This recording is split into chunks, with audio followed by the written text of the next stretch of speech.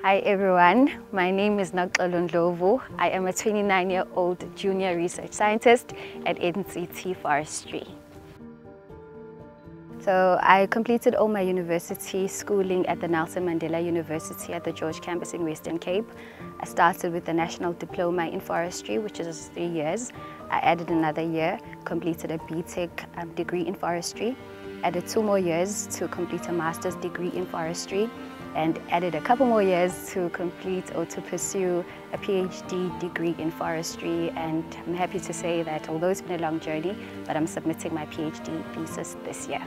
The cost associated with tertiary education, I mean university fees, are expensive.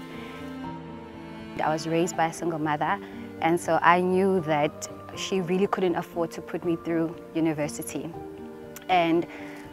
But it was through a whole lot of hard work and just pursuing excellence in my studies that I was fortunate to secure bursaries from the time I started up until now.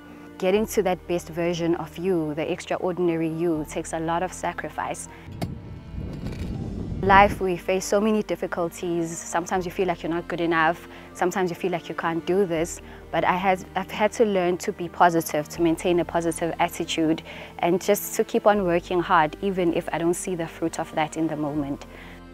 So the role of a forestry researcher, firstly, you need to be brave. You need to be a brave person who's not afraid to step into the unknown, to solve industry-related challenges. The bulk of my work involves finding tree species that can survive and grow well in the current under the current environmental conditions while meeting market requirements. And this we do through planting trials in the field, going out in the field to measure those trials, coming back at the office, capturing that data, analyzing that data, and ultimately making recommendations on the best tree species to deploy or the best clone to plant. But we are also mindful that climate change is a reality, and so the future growing conditions might not necessarily be the same as what we've got right now. And so we are also trying to find tree species that can be grown in those forecasted or predicted future conditions.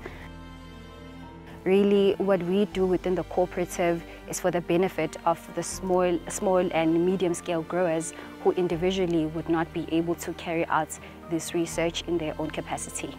To everyone watching this, I just want to let you know that it does not matter where you come from. Your background does not have to determine your future.